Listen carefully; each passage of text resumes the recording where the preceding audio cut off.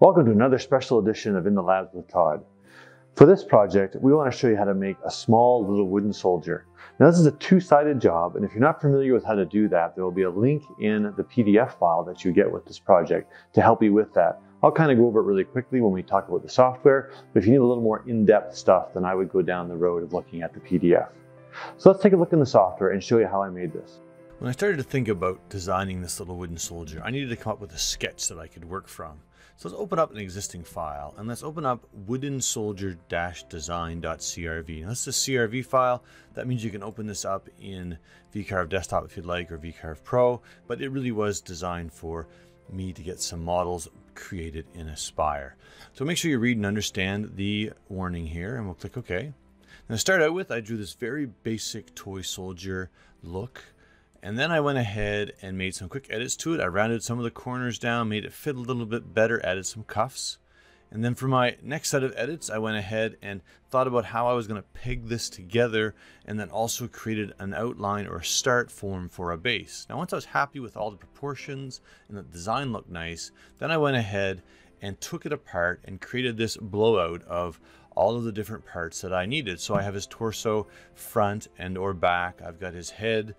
I'm going to use the same vectors for front and back. I've got his legs, his actual vectors I needed to model his feet, and then the base and his arms. Now, once I was done and happy with all that, I went ahead and moved on to an actual working file. Now that I had those basic sort of drawings, I had to go in and create an actual file to use to create the shapes for this. So I created the shapes in Aspire. So there is the cutfile.crv3d. That's the Aspire file. There is a .crv file there for desktop, for VCarve Desktop and VCarve Pro users. It will take a little extra cleanup because of the way it works, but those files still do cut properly. Make sure you read and understand the notes that are here and press OK.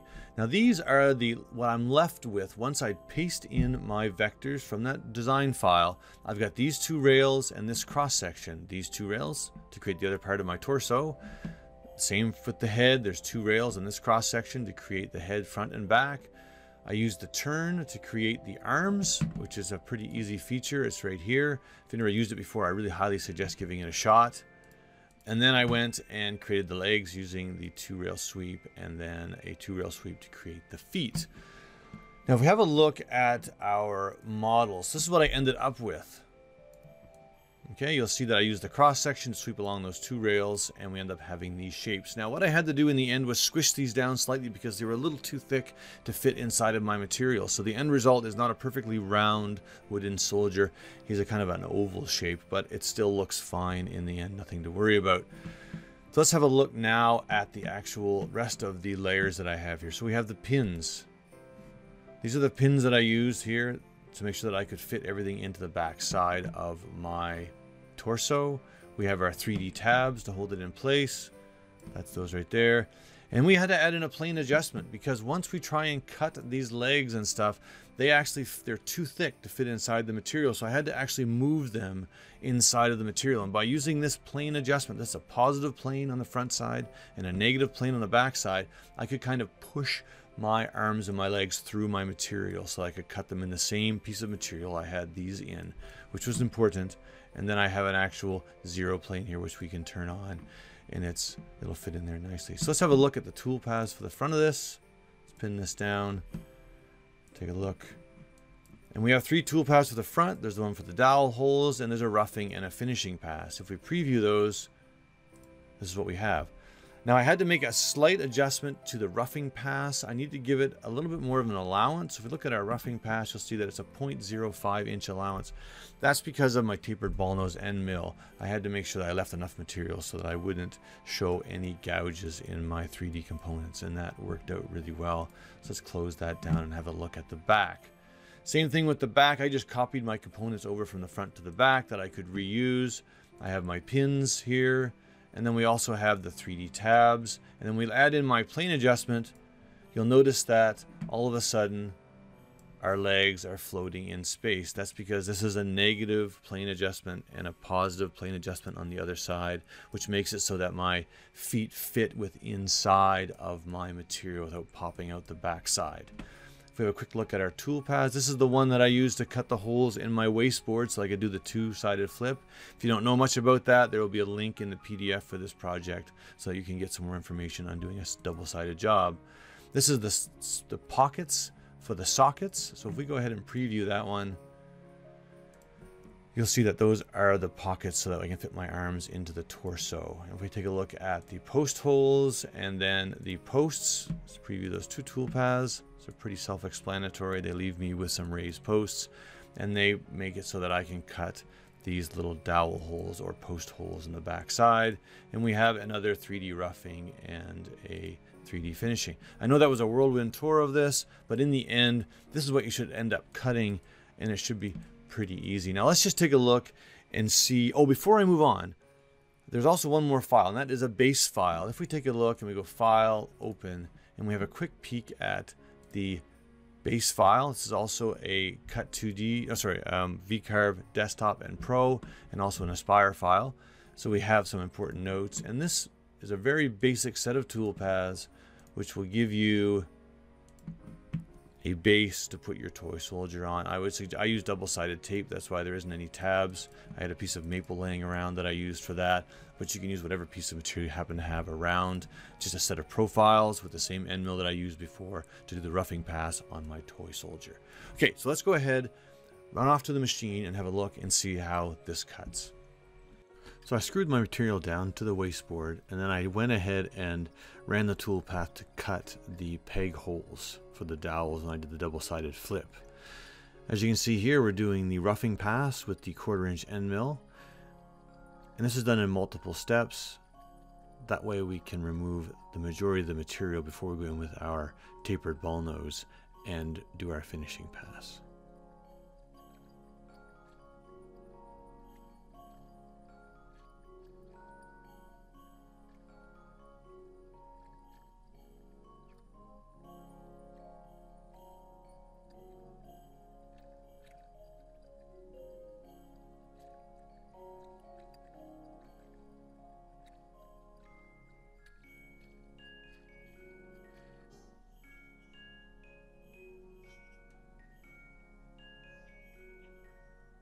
I decided not to do the last pass profile on the different steps of the roughing pass. That way I'd save myself some time. Now this is the tapered ball nose going in and removing all of that extra material that we left behind to give us a nice finish in the end.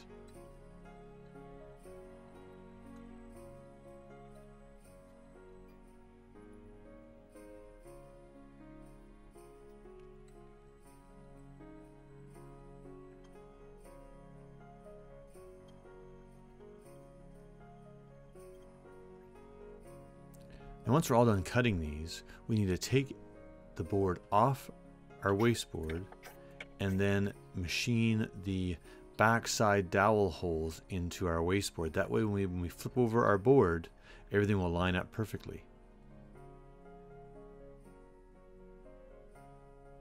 And in this case, the dowels were a little long, so they ended up peeking up through the top of my board. Now here we're actually cutting the sockets in for the arms and for the neck and the feet. Now what's really neat about this is as it's cutting, you can start to see through the other side of the board, and you can see your spoil board right through. Luckily I lined those pins up with the grain of the wood, and that way they held really good. I was a bit nervous about the ones that were holding the head in, but they seemed to hold really well, so I was quite happy with that.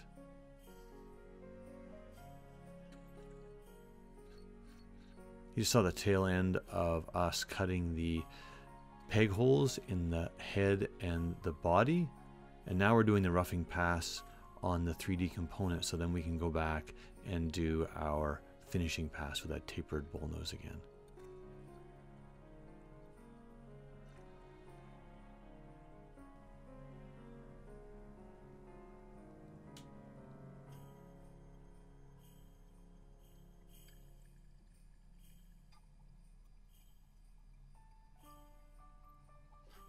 When I pulled the board up, you could see right through it, and that was the plan.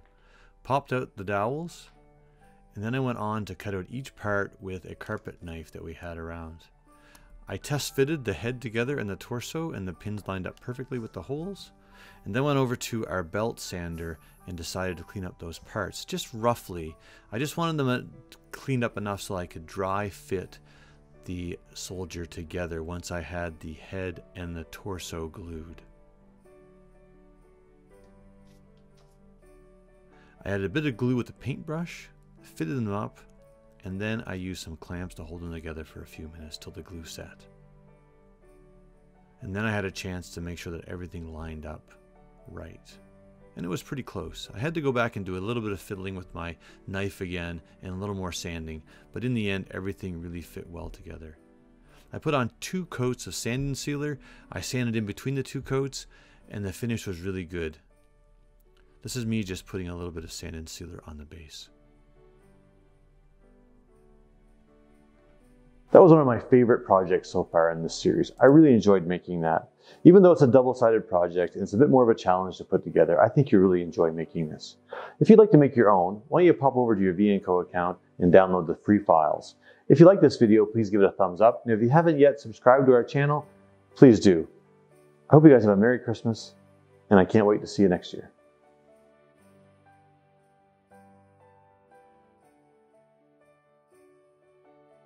Okay, so we hope that you enjoyed the 12 projects of Christmas.